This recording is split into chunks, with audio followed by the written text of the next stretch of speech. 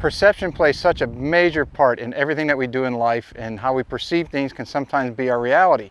And in today's video, I'm going to go over how a perception of one of the most used training devices in your putting, meaning a string line such as this, if you don't have it done correctly, it could really hinder your game instead of helping it in the way that you think it will.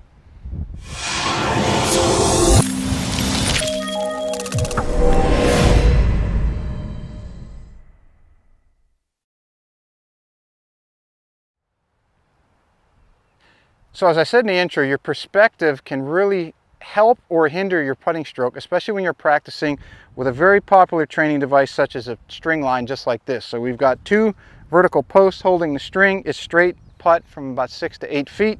And as you can see from the camera angle, that string bisects or splits that ball right in two. So where you can get your perspective off, and what the focus of this video is, it has to do with your gaze. And I got to give a shout out to my friend Jeff Mangum. He's a multiple time guest on the Golf 360 podcast, which I will link to down in the description below. But Jeff showed me and taught me about eye gaze and why it's so important, in particular when I was practicing with a string line like this. And just really quickly, your eye gaze would be when your eyes look straight out of your eye sockets. So for some of you who wear sunglasses or spectacles, it would be the stem of your glasses from the corner of your ear right through the corner of your eye. For me, I don't have glasses, so you can see right there. That would be the plane of my eye gaze. So that needs to be perpendicular to your spine when you're putting. As it relates to this exercise, if your eyes are directly over top of the ball, that would mean your gaze would be straight down just like this. Corner of the ear, right through the corner of my eye. I'm looking right at the center of the ball, just like this. So what is important is that the gaze and the post holding the string are parallel, or is extremely close to the same angle. Because right now, if my eyes are over, my gaze is straight down. When I take that putter back, I see that sweet spot moving straight back and through for about 4 to 6 inches right down that string line.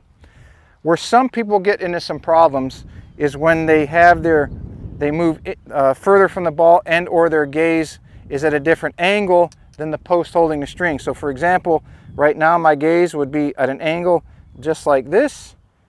I'll put that in the ground like that, so you can obviously see that the orange stick and the two posts holding the string are nowhere near the same. So what you would have to do, you would modify this post as well as this one to more closely reflect the gaze of your eyes.